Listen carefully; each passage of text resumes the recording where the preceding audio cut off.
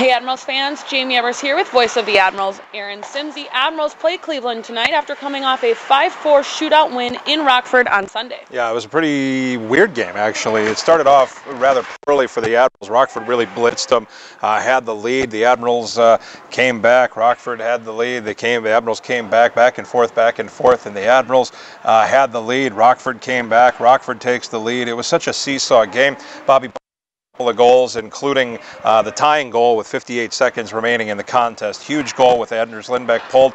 Then you get to the shootout. And the Admirals have been money in the shootout this year. Perfect 5-0. Justin Kirkland is 4 for 4 in shootouts. Harry Zolnarchuk now 2 for 2 in the shootouts. And Anders Lindbeck, his record is 4-0 in the shootout. UC Saros has the other win in the shootout. So weird game a little bit, but the Admirals, there were certainly some positives, a lot to build off of, and they continue to gain points. Since December 1st, the Admirals have played 16 games.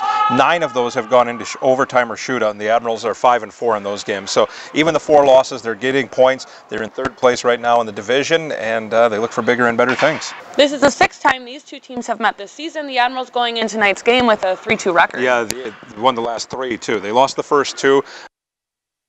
For maybe not so much. UC Saros was the goalie in those games. Saros was 6-1 against Cleveland in his career before this season. He's lost 2 games against the Monsters this year. One of them against Jonas Korpisalo, who was sent down. We'll talk more about that in a second, about the goalie matchup and why those guys are here. But the last 3 games, the Admirals have been pretty solid. In the last 2 games in the season series, they scored 5 goals in each of them. So the Admirals need to continue to attack the net. They've been doing that rather well. They've been keeping guys for the most part away from the front of their net, and because of that, they're getting in front of the goal, gives them the chance to win, gives them the chance to do good things both offensively and defensively, and that's why we're seeing the Admirals have an uptick in points lately and kind of hold steady in the standings.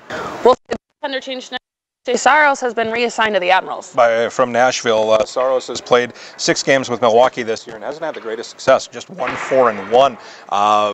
He has played extremely well up in Nashville of late. Has 2 shutouts on the season playing for the Predators. Nashville and the NHL in general, but Nashville is one of the teams that has a bye week, so the players can get some rest. Half the teams do that this week. The next week it'll be the other half. Columbus has to be on the same schedule as Nashville with the bye week, so they have sent Jonas Korpisalo down. A couple of guys from Finland.